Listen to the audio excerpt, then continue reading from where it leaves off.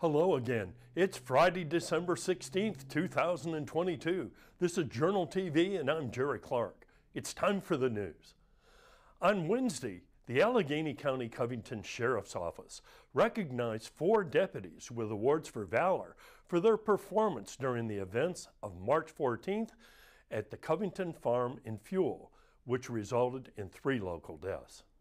Corporal Sierra Cosby, Corporal Philip Lewis, Deputy Joshua LaPrade, and Sergeant Jeremy Morse were on hand for the ceremony. A complete video of the event is now available on the Alleghany Journal's Facebook page.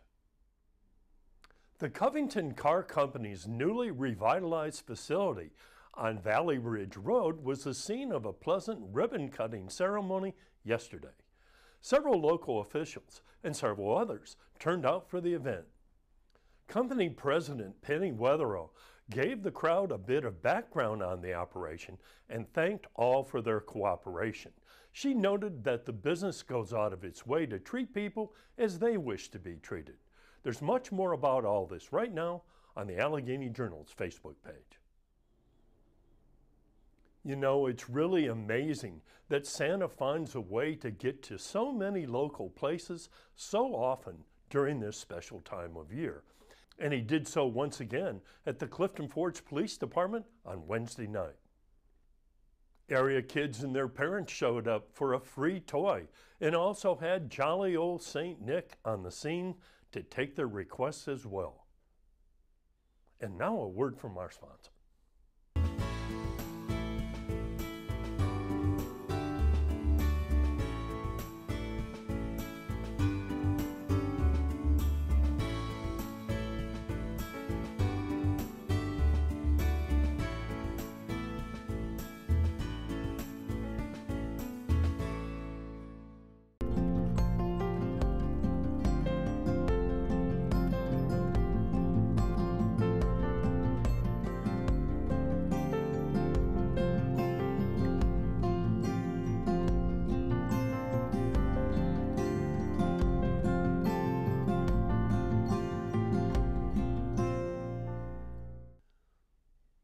Members of the public may not be aware of the time and dedication it takes from area student singers to participate in a local choir, let alone excel in doing so.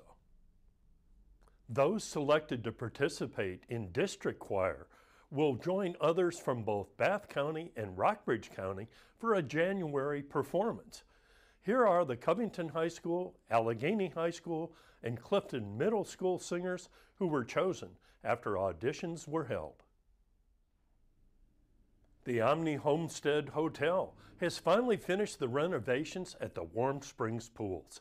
They will once again be operational on Saturday, December 17th, after a big investment and renovations funded by the hotel. For many more details about all this, log on to AlleganyJournal.com. And we'll be right back.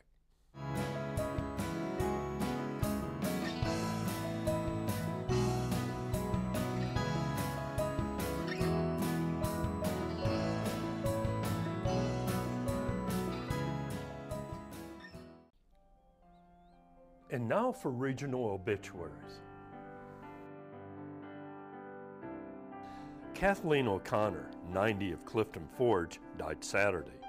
Leonard Mann Jr., 70 of Covington, died Tuesday. Alton Massey, 81 of White Sulphur Springs, died Tuesday. Grace Holstein, 63 of Buena Vista, died Monday. Danny Grimm Sr., 72 of Millboro, passed away on Thursday. Darren Scott, 58 of White Sulphur Springs, died Wednesday. And Christopher West, 48 of Natural Bridge, passed away on November 22nd.